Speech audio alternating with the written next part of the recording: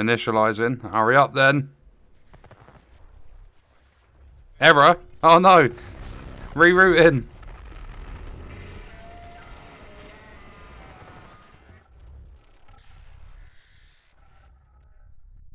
They're trying to reroute again. You only had to do it once. Come on. Oh, there's another. Running diagnostics.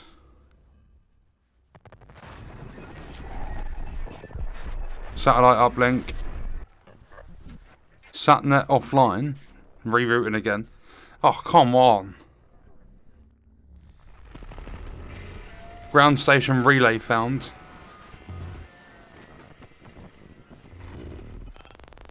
My ears. Synchronizing data. All this to begin a reveal trailer. Oh my god, this is way connected. This is way longer than it needed to be. Initiating countdown. Why is there an hour clock just come up? They can't seriously have a 3-minute intro, or however long that shit lasted, for an hour clock. Oh my god. Do you know, this countdown is exactly how it's going to feel when all the live service stuff gets rolled out. We're going to be sitting there just waiting and waiting and waiting. 6 months later, oh look, Conquest is back in Battlefield. Another 6 months. Oh, we've got this new mode coming in. Another year. Oh look, there's a couple of new weapons that we've released. The worst thing is, for me being a content creator, I can't actually come off this countdown in case something happens. I have to sit here for the next hour, literally just playing with my balls. They're going to do all of this. The whole, let's schedule a live stream. Then we're going to do all this 3-minute intro bollocks. Then we're going to have an hour countdown. And it's going to be a 90-second trailer. And people are going to be screaming from the rooftops, oh, this is going to be amazing. Yay, Battlefield. The game will come out and it'll be a bigger flop than BF5. I'm not even joking. This is a genuine hour countdown. See, they can't even change this now. Because literally, from this point, if they go, oh, we're only joking about the countdown, here's your trailer now, then the amount of people that would have clicked off this stream already, they're going to miss it. They actually cannot change this. There is going to be nothing for the next 57 minutes. Right, a year ago, it was posted on Reddit, BF6 will likely have a live service model, like, it's not necessarily the official name. But BF6 will have a live service model, or likely have one as well. Latest job offer from DICE gave it away. There's another interference with this stupid countdown. So it'll likely have a live service model. It says, I'm sure this comes not really as a surprise, but some people had the hopes that the franchise will return to the good old premium model with promised content actually releasing. Anyway, here you can see the latest job offer from DICE searching a senior development director for the Battlefield franchise. The sentence which caught my attention the most, extra credit if you have experience in live services. So I think it's safe to assume we will get a live service model for BF6 as well. There was something I read that said it's going to be more focused on live service than BF5. This shouldn't be surprising, the entire industry has switched to this model.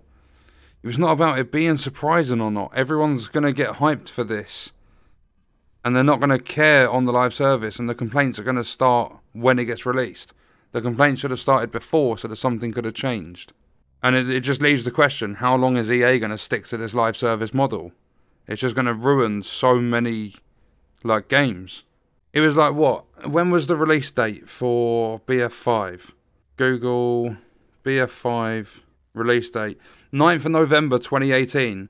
Players had to wait an entire month after that for, like, part of the story or something to release. This person's actually got a very good point. It's pretty obvious that as long as there is a live service, they're always going to test the customers with how little content they can offer before we complain. Basically, they're going to invest less than before, and they will add more microtransactions and call it content. I mean, I get this person as well. Someone else goes, well, from solely a business perspective, it worked. The game flopped and they were able to pull the plug. If they were on the line for future DLC for a failed game, they really would have been screwed. As for us, the consumer, you have to hope they put out a decent game. If the game sucks, you're not going to see much as far as content. Some of us knew, like monitoring the play counts, this game was near dead and made no sense of future content. So if the next game succeeds, you'll likely see the content with the live service. If not, you won't. I'd wait a few months after launch to see how the next settles before buying it. We may decide not to. Yeah, so BF5 was a flop. They literally just pulled the plug because they couldn't be bothered. They started working on 6. So if 6 comes out with a small amount of content, then everyone's going to start kicking off. And then it's just going to be another case of BF5. They'll just pull the plug because there's no point. People aren't happy. When it's not our fault that we're not happy, it's because they've not released enough content in the start of the game. It's like, I think Black Ops Cold War came out with like 8 multiplayer maps at launch. But all the hype and stuff and all these reveal trailers, these hour countdowns and getting people, like giving them false hope, builds up the hype. They make the sales and then they've made their money. They move on to the next product. All they needed to do was go, our stream's at 4 o'clock. Cut out the countdown. If this is based in 2042, it's all going to be futuristic. We're going to have like exoskeletons and shit. It's going to be like Advanced Warfare. It's going to fucking fail. I'm going to laugh if they just call it Battlefield. Or it's called, imagine it's Battlefield 2.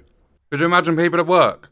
Oh, boss, I've got to take a quick lunch break at 3 o'clock. I need to just watch something quickly. Boss is like, yeah, alright, you got 15 minutes or something. Comes back in. Oh, boss, it's been delayed by an hour. I don't give a shit. I told you 3 o'clock, you got 15 minutes. Back to fucking work or you're fired. Imagine all the conversations. Oh, so what did you do today? I sat there and watched a 1 hour long distorted countdown and listened to interference that was deafening. People were sitting there like, oh yeah, look, you could have just simply looked at the title of the stream and found out that it was going to be another countdown. And when they said another, they had a 48-hour countdown leading up to this. Ow! Honestly. Did not a single person at any of the companies involved with this game think to themselves, that's going to be really annoying for people to listen to. The distortion and interference have got worse as the time's gone on. More deafening!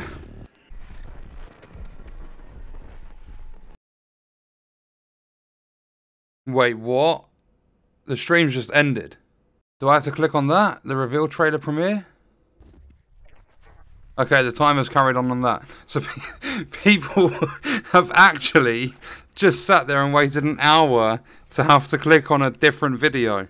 Yeah, there's only 122,000 people watching now because people have to click on this. Oh my god. Why so much confusion? Just do a simple fucking reveal. Half the people, or over half the people that were watching that, haven't realised what they've got to do. There's only 241k people watching with 35 seconds to go. I can't believe they've done that. A 48-hour countdown into an hour countdown into a premiere switch. Right, here we go. Apparently we've got 14 seconds. But they've lost like over 200,000 people. Idiots. Absolute idiots. 5 seconds. And my poor ears. Fucking hell. Here we go. May contain content inappropriate for children.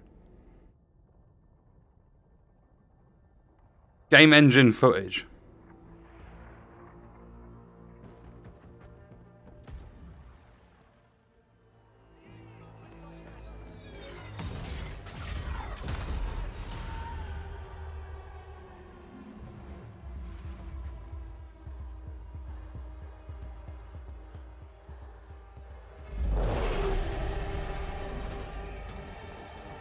Okay, there's a lot of parachutes. Wingsuit. Dice. This might actually be called Battlefield 2042. Because I've seen images shared on Twitter just before this started. They've got robot dogs. Are you serious? Oh, go away. This isn't even going to be in-game graphics, is it? This just... It looks too real. It's game engine, it's not in-game. They've just used the same engine to make this trailer. Oh, people, don't get hyped.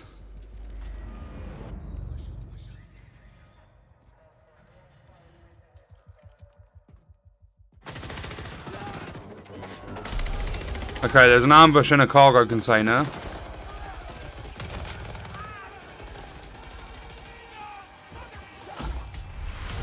Nice.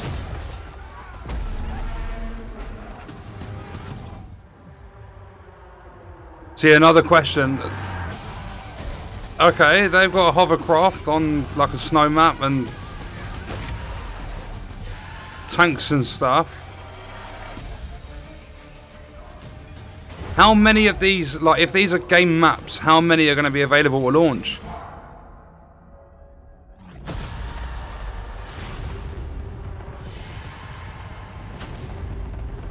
There's a rocket going off. Yay. Go on, is that it? Trailer over. That just looks like... That's a Battlefield 4 map, is it not?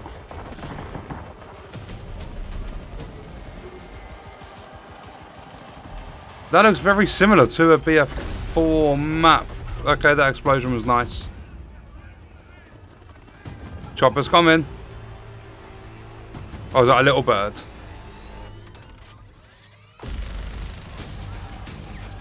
It's a little bird. Quad bikes. Yeet!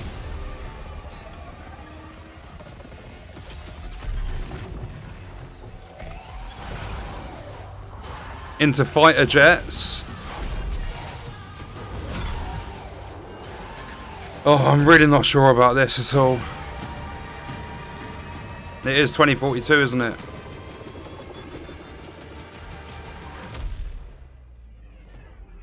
No way. If you can do that in game. If you can do that in game.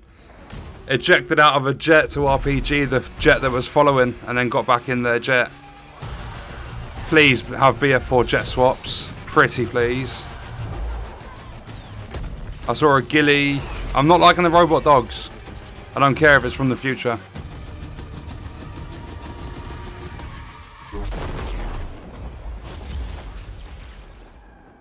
Okay, random lightning strike. This is what they were talking about in the hour countdown. There's a massive hurricane. Apparently it's a category 6 storm.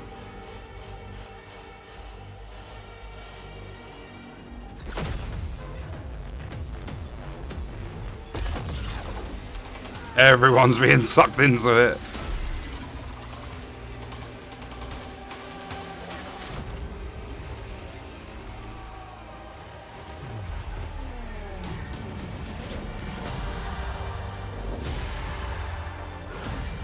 What is their fascination with the wingsuits in this?